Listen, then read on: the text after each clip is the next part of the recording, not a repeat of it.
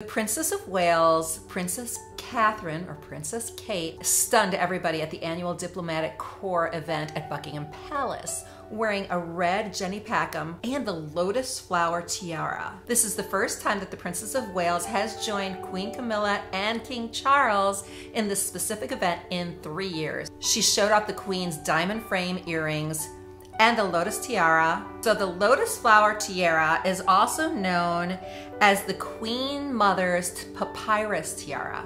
And then it has this beautiful fanning of diamond arches. And it comes off of the Earthshot event where Catherine wore a rented green dress that she rented for $75. At that event, she did wear her jewelry, which was valued into the millions, especially her necklace in honor of her mother-in-law, Princess Diana.